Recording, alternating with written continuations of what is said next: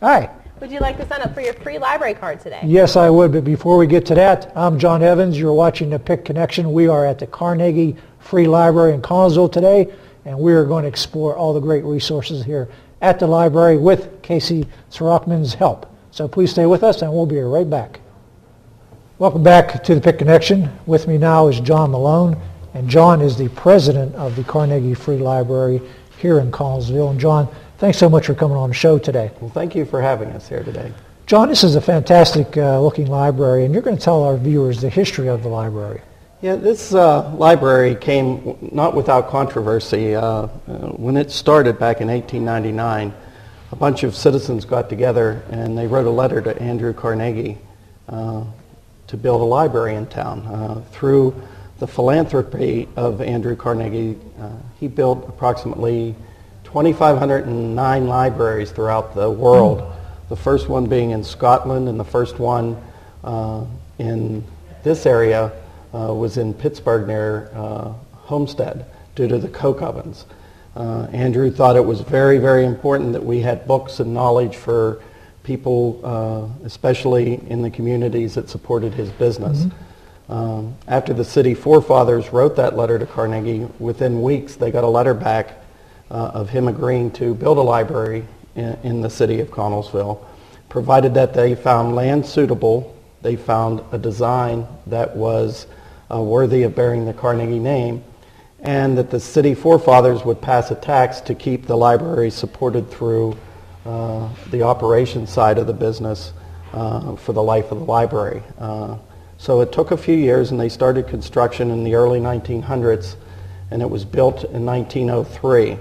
What was quite controversial about this location was that the school district actually purchased it through a condemnation. It used to be the Connell graveyard. Really? And they excavated the bodies and they moved them down the road, and people at the time said they could never get all the bodies out of here, especially due to the fact that the people that had relatives living here had to pay for the exhuming of those bodies to be moved, and so some of them didn't do it. And so there are thoughts today that the library is haunted, if you believe in that sort of stuff. But the library did get built. It took about 2 years. The external structure, the stone came from Ohio. It was quarried there and used in the construction. The cost at that time was $50,000, and what was quite funny about the whole process, when they got finished with this building, they didn't have enough money to do the steps out front and the landscaping. So they went to Pittsburgh to meet with Andrew Carnegie and said, we need another $10,000. And he basically threw them out of the library, or out of his offices, and said, hey, you know, I gave you $50,000, find a way to finish it. Wow. They came back to Connellsville with their tail between the legs, and what ended up happening was they got a telegraph saying, hey, I was having a bad day, I'll get you a check for $10,000 to finish it. And we have the letter, and we have it framed with an autographed picture of Andrew Carnegie here. That is fantastic. So it's been a long history. It took 2 years to build. Then when it was opened, there were some people that were against the tax, so they put it on a referendum, and it passed. And from that point on, for 100 years, we've had a library in Connellsville. And our most recent renovation is the room in which we're sitting. That Beautiful room, yes. It occurred in 2003, I think, is when we finished it. A gentleman by the name of Elmer Geddes used to study here. He was almost 90 years old. No one knew of him. He left town when he was 17, and he gave us $150,000 to redo this room. He remembered it as a glorious place when he was a kid. So we hired an architect and we found old pictures of the exact stenciling that was done on the ceiling, and we painted this room to look exactly the way it did in 1903 when it was opened. It's beautiful. This is almost an exact replica, and this room has received a lot of accolades through a lot of architectural digests, if you will, and I think it's turned out extremely well. Yes, it has. John, do you know if Andrew Carnegie, did he make an appearance when his library opened here? I don't know if he did, but I can tell you this. At the time that this library was built, he had funded nearly half of the libraries in the United States. Again, he built 2,509 libraries, and at that time there were about 3,500 in the United States. He built them from about 1884 up through the early 1900s, 1920 area, for about a 35-year period, somewhere in that area. And what ended up happening was that there were so many, I don't know if he ever came here. I guess we could go back and look at some of the accounts. I did find out by looking through some of our old newspaper records, the first book ever taken out of this library was from a young girl on Fairview Avenue, which is within walking distance from here, and it was Uncle Tom's Cabin. Oh, wow. Was the book. So there's a lot of history here. Yes, there is. Well, John, thank you so much for the history of the library. A little bit later on in the show, you'll be talking with Tim Yorkeson of the Private Industry Council, who's the president, and about the partnership that you've formed with the Private Industry Council, and that'll be a little bit later on in the show. But thanks for coming on right now and talking about the history of the library. Thank you. All right. We'll be back after this brief message. Visit the Private Industry Council website at www.privateindustrycouncil.com.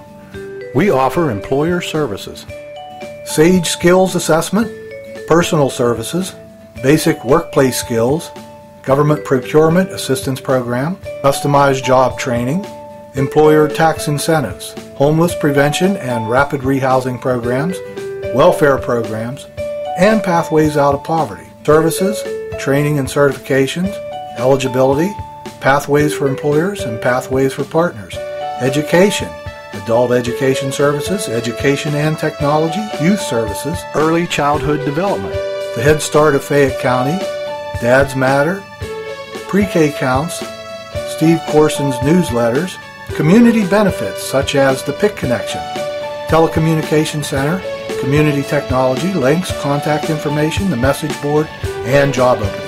The Private Industry Council of Westmoreland Fayette, where needs are met, goals are reached.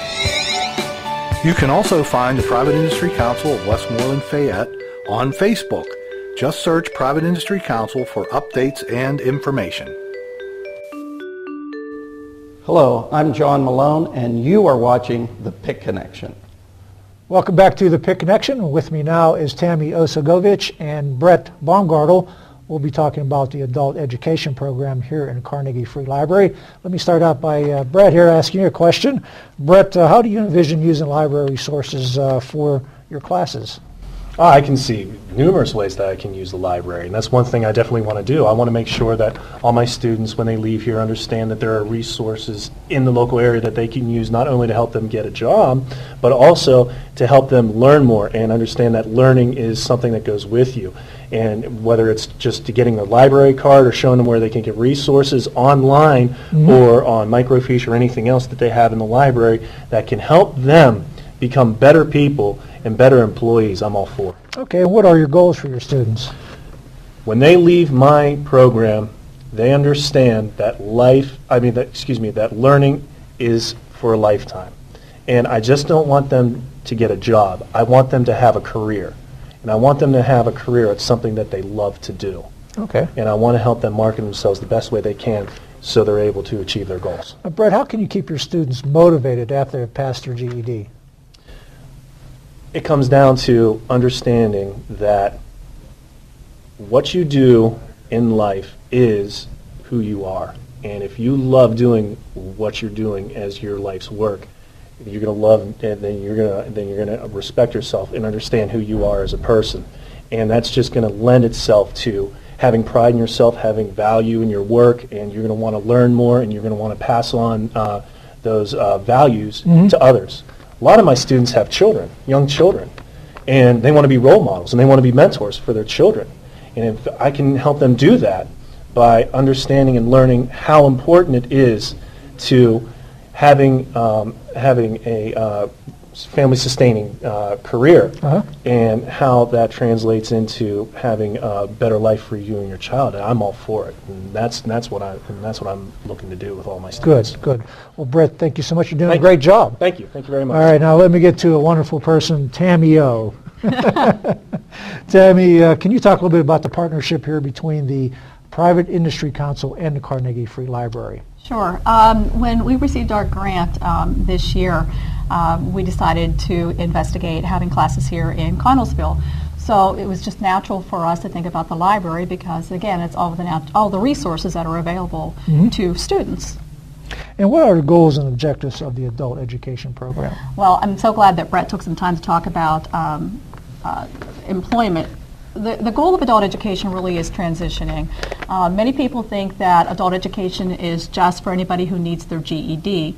And although GED is a goal of ours, we teach GED skills in the context of work. So if someone comes in, anyone comes in, if they have a GED or if they have a high school diploma, or if they're in need of a high school diploma, everything that we do is in the context of work. So if someone comes in and they're interested in getting their GED, but they're also interested in becoming a machinist, we're going to teach those GED skills in the context of machining, like math for machinists. If we're teaching reading skills, we're going to teach reading skills possibly using an article that's related to machining. Same with any other industry they might be interested in. So our whole goal is really to transition them either into post-secondary education or training programs or into employment. We want them to have a self-sustaining employment, as Brett mentioned. The other thing that we do in our adult education program is we try to simulate a work environment. So they have to be on time. They have to call if they're unable to make it. You know, earlier Brett gave them a break and said 10 minutes. They were back in 10 minutes. Yeah. So we really do encourage them to embrace this as they would employment. And again, just develop those soft skills which we know employers are looking for. Someone who's going to be timely, someone who's going to be able to work in teams, someone who's going to be able to communicate effectively, someone who can overcome barriers. So if they can't come to class one day, they're encouraged to take a look at what prevented them from being here and make arrangements that they can be here the next day, just like an employer would expect. So it's a lot of career exploration, a lot of contextualized learning, and in an environment that is just absolutely, I think, beautiful. It is, it is. Now, who is eligible to participate? Anyone. As long as they live in Pennsylvania, they're eligible to participate in our program. Students must be no younger than 16 and officially withdrawn from school and as old as whatever. Okay. Yeah. And what are the hours here? Brett, if you want to... The schedule is Monday and Wednesdays. I'm here from 12:30 for my first session, 12:30 to 3:30, and then I have an evening session from 4:30 to 7:30. And then Tuesday and Thursday, my classes are from 9 to 12, and then from 1 to 4. Okay, good. And right now we're going to go back upstairs here in the library, and we'll be talking to the director, Casey Sarokman. So please stay with us, and we'll be right back. Welcome back to the PIC Connection. I'm John Evans. Hey, if you have any comments or questions about today's show, please email me at jevans@privateindustrycouncil.com, and I look forward to hearing from you. All right, welcome back to the PIC Connection. With me right now is Casey Sarokman, and she is the director of the Carnegie Free Library here in Connellsville. Casey, what room are we in right now? This is our reading room. We have a lot of patrons that come here to look at the newspapers and the magazines. Also our large print books. We have specialized computers in here for the visually impaired. It's our adaptive technology.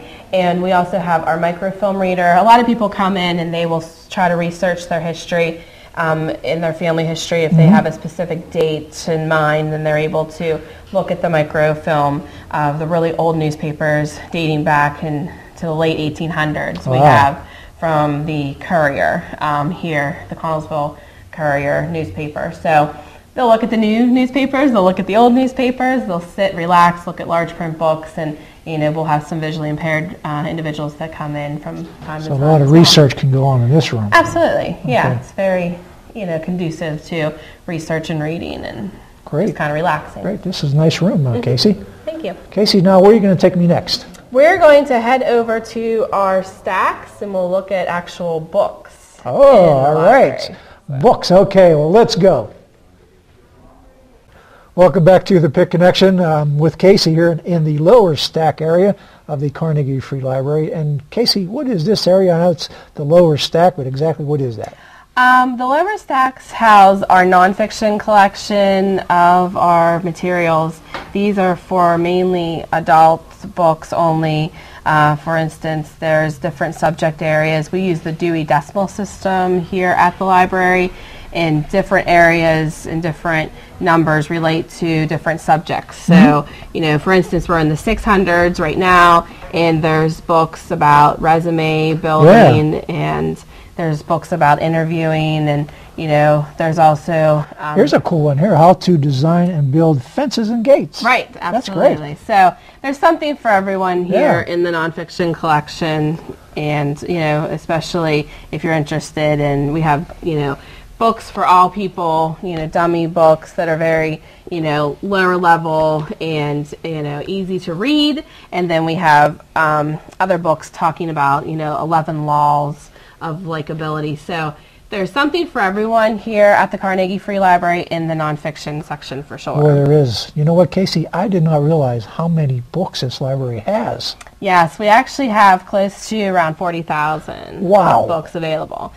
And if there is a book that we do not have, we can borrow it from another library. Any library from across the state of Pennsylvania, we're able to borrow a book and get it here mailed to us from another library. And I can use my free library card to get down in here, huh? Absolutely. Great.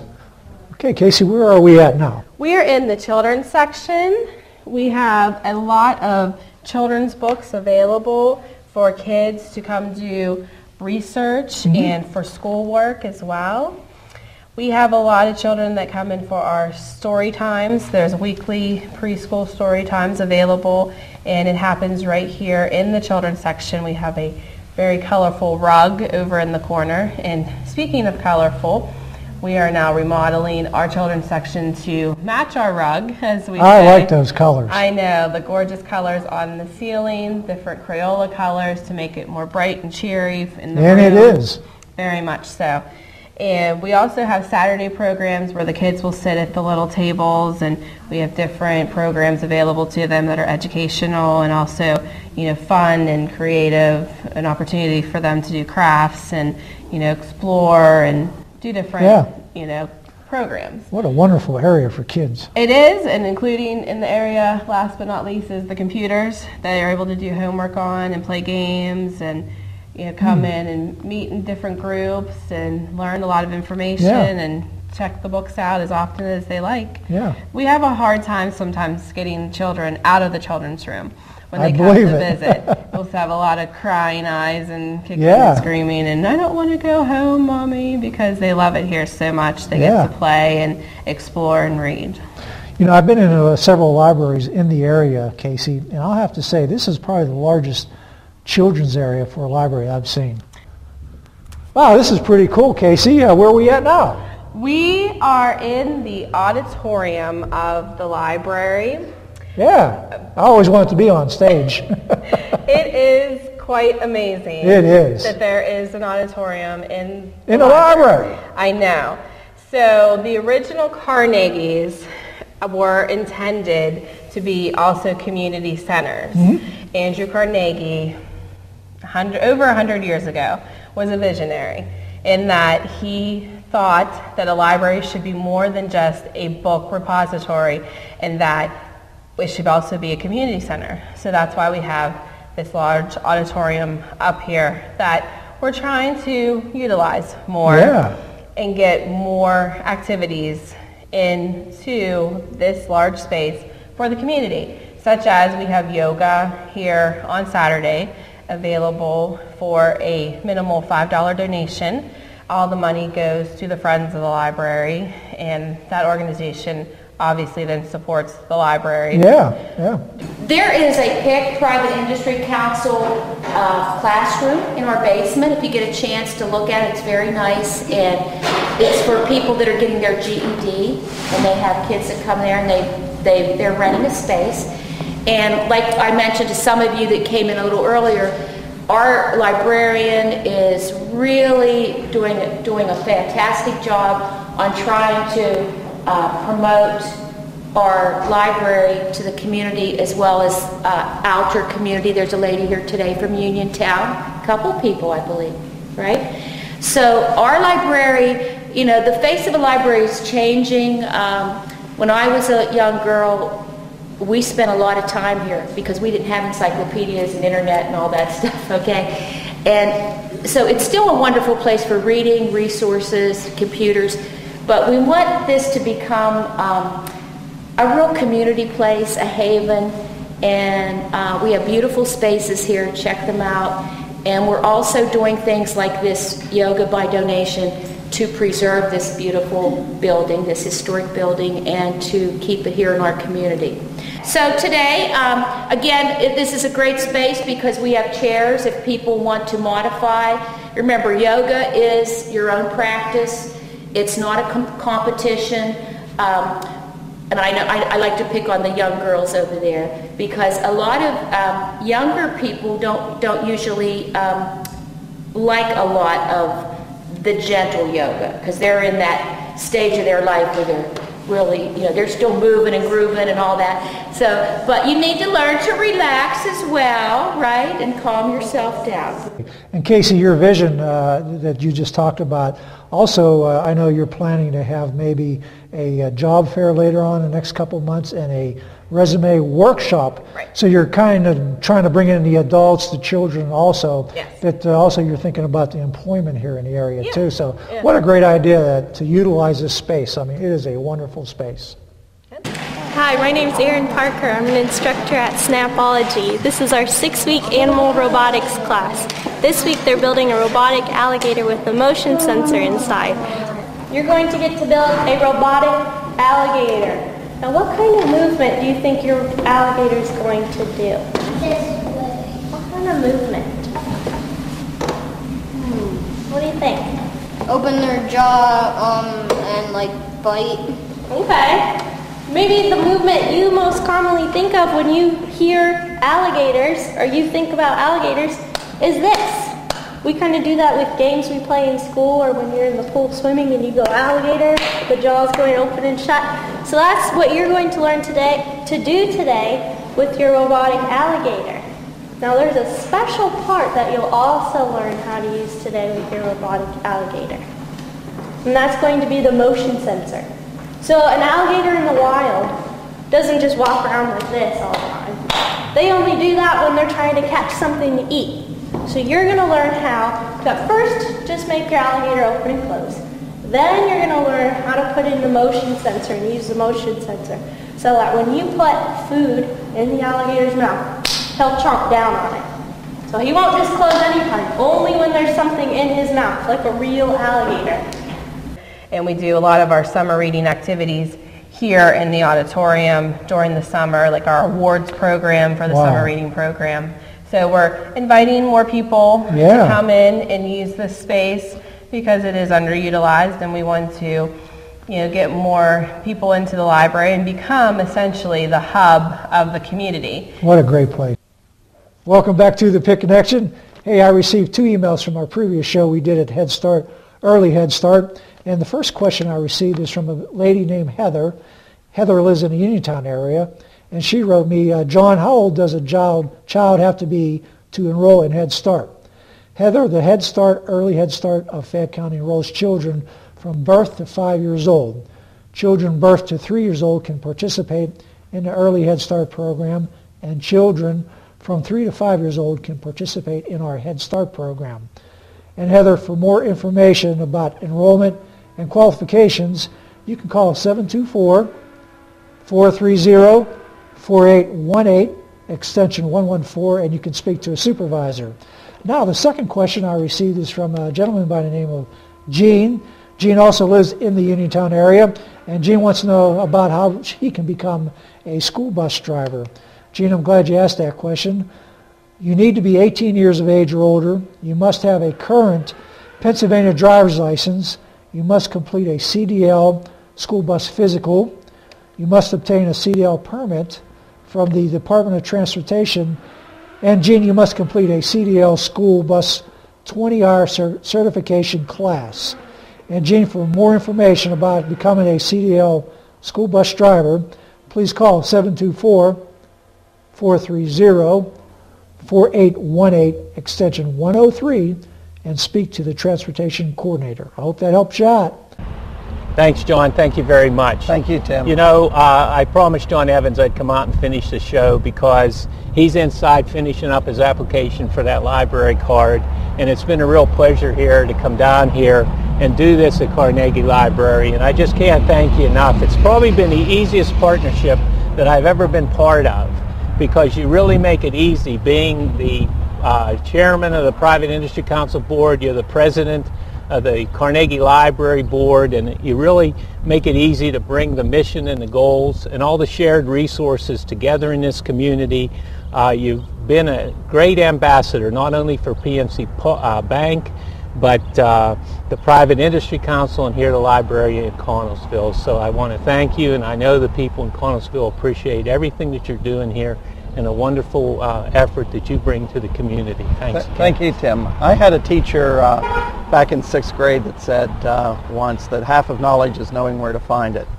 And I remember as a kid coming to this library, and I think it's important for every community to have one. And I personally want to thank PIC for being an invaluable part of this library by not only being a tenant, but helping us get grants and helping us actually keep the doors open, because over the last 3 years we've been extremely challenged by the budget cuts of the state and what have you to try to keep the doors open. Plus we lost our librarian of about 4 decades, and we were fortunate enough to find Casey to fill those roles. And it's been a changing year here at the library. It's been a great year. As you can see, a lot of things are happening, and they wouldn't have happened without PIC. And so I personally want to thank you and your staff for lending their support to the library. And it's been a great partnership. Thanks again, John. Okay, thank you. Okay, super.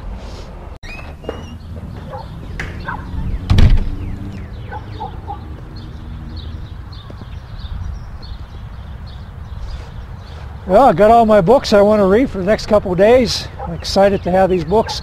And make sure you come down to the Connellsville Carnegie Free Library and take advantage of all the great resources that are here. It's a great asset to the community. Well, I'm going to get my library card in. Uh-oh. I think I forgot my library card. Hey,